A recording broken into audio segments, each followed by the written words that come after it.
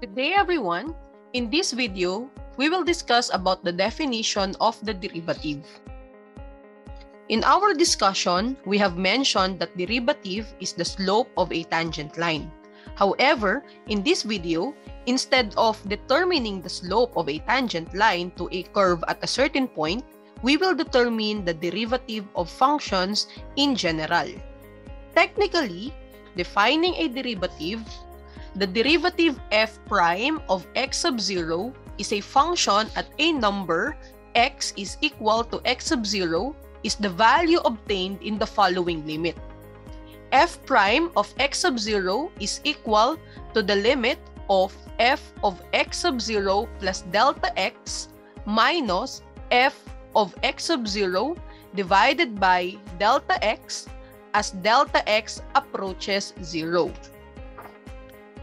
In general, since x is equal to x sub 0, we can say that f prime of x is equal to the limit of f of x plus delta x minus f of x divided by delta x as delta x approaches 0. This definition is sometimes called the limit definition of the derivative of a function. Remember that if y is equal to f of x, the derivative of f is commonly denoted by the following: f prime of x dx of f of x, d over dx of f of x, d over dx of y, and dy over dx. These notations are commonly used to represent derivative. Let us now take some examples to apply the definition of the derivative presented earlier. Find the derivative of f of x equals 5x minus 1 with respect to x using the limit definition. To find the derivative of the given function, f of x equals 5x minus 1, remember that the derivative of f of x, which is represented by f prime of x, is equal to the limit of f of x plus delta x minus f of x over delta x as delta x approaches 0. Here, we just simply need to substitute 5x minus 1 to the given f of x here, and to find f of x plus delta x, we will be substituting x plus delta x to the variable x on the given function. Thus, we will have 5 times x plus delta x minus 1 minus quantity 5x minus 1 divided by delta x as delta x approaches 0.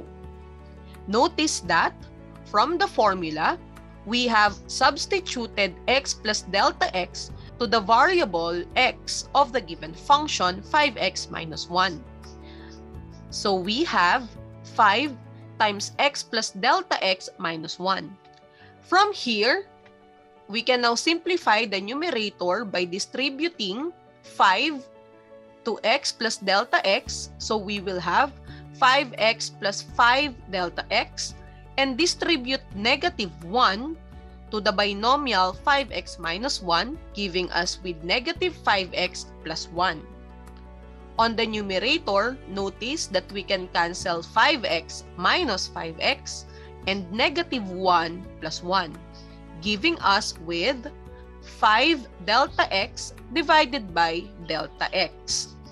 Since we have a common factor delta x here, we can cancel it, and we will have limit of 5 as delta x approaches 0. And remember that the limit of a constant number is the constant itself. Hence, the derivative of the function f of x equals 5x minus 1 is equal to 5. Let us take another example.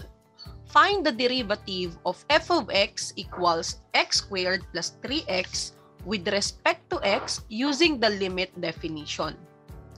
Again, to find the derivative of a function, we will be using the formula f prime of x is equal to the limit of f of x plus delta x minus f of x over delta x as delta x approaches 0.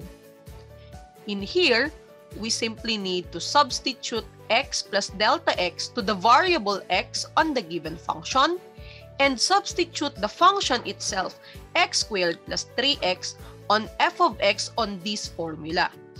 It will now give us the following expression.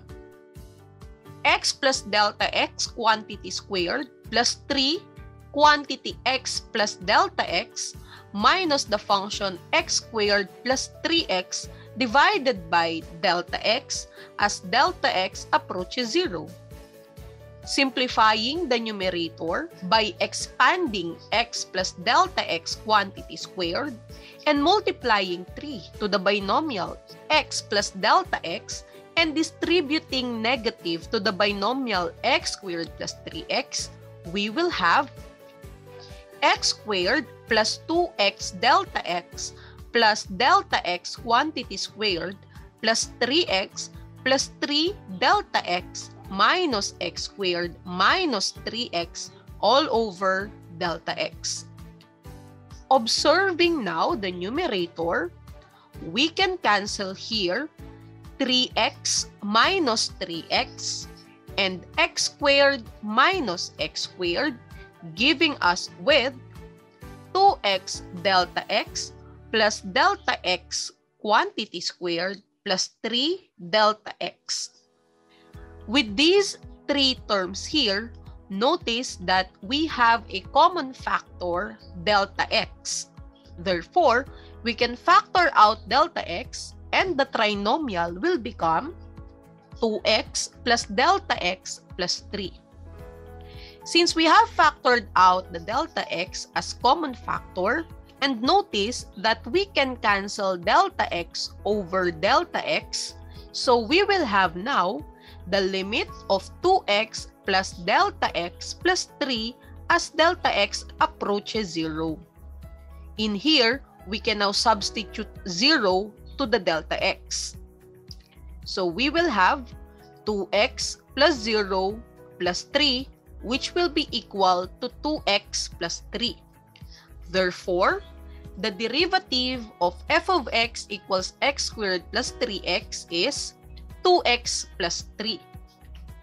We observe from this example that the derivative of the function does not represent the actual value of the slope. However, this expression can give the slope of any tangent line to f of x equals x squared plus 3x at any given point in the domain of the function. In this case, we say that the derivative f prime of x serves as the slope indicator of tangent lines of the function f of x. Now, let us take this example. Evaluate f prime of negative 2 for the function f of x equals 1 minus 4x minus 3x squared. First, we need to find what is the derivative of the function f of x, which will be determined by the formula limit of f of x plus delta x minus f of x all over delta x as delta x approaches 0. Just like what we did on the previous examples, we will be substituting x plus delta x on the variable x on the given function, and also we will be substituting the entire function on f of x on this formula. It will give us 1 minus 4 times x plus delta x minus 3 times x plus delta x quantity squared minus 1 minus 4x minus 3x squared all over delta x. Looking at the numerator, we need to multiply 4 to the binomial x plus delta x. We need to expand x plus delta x quantity squared and distribute negative 3 on the resulting trinomial. and distribute negative 1 on the trinomial 1 minus 4x minus 3x squared.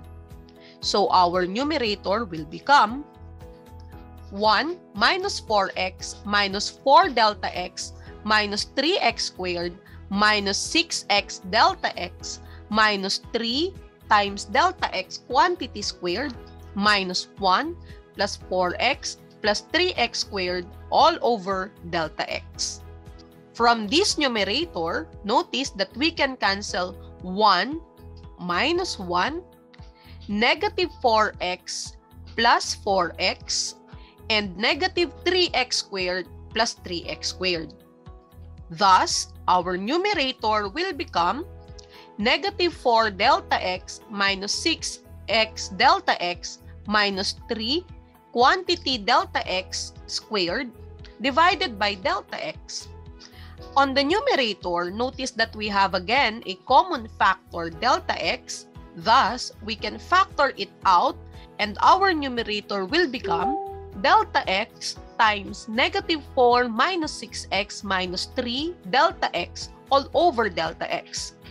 Since we have factored out delta x and we have a delta x on the denominator, we can cancel it since it will become equal to 0. So we will have the limit of negative 4 minus 6x minus 3 delta x as delta x approaches 0. We can now apply the definition of limits by substituting 0 to the delta x. So this will become negative 4 minus 6x minus 3 times 0. Hence, the derivative of the given function is equal to negative 4 minus 6x. However, remember that we are evaluating f prime of negative 2. And what we have here is f prime of x. Therefore, to evaluate f prime of negative 2, we will be substituting negative 2 to the variable x of the resulting derivative. Thus, f prime of negative 2 will be equal to negative 4 minus 6 times negative 2. Negative 6 times negative 2 is equal to positive 12, so we will have negative 4 plus 12. And finally, the value of f prime of negative 2 is equal to 8.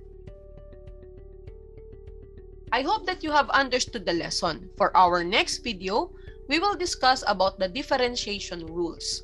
Thank you so much for listening and see you on our next discussion.